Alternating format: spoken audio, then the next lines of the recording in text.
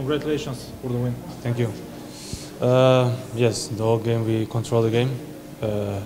We wait only to score a goal, and luckily we get a penalty and they get a red card. So after that we score and the game was open and it was easy for us to control the game even more. And yeah, it was good to finish it with another goal, and we are very happy with the win. You played first game with Victor Genev. What was the feeling? How do you feel between you?